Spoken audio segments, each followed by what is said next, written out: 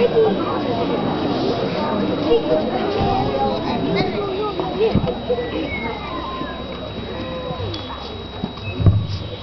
as you know and read about in the newsletter, Yuba River highlights a virtue every month, and the classes take turns highlighting that virtue for the school, and we usually present it at an assembly.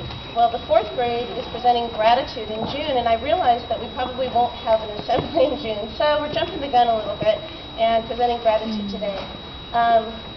We're so grateful, for the weather and for the fact that there are only 7 more weeks of school. No, that's we had 33 beautiful weeks, and all of you have made it so wonderful. So, and practicing gratitude and not taking anything for granted. So, and realizing that it really is a wonderful world.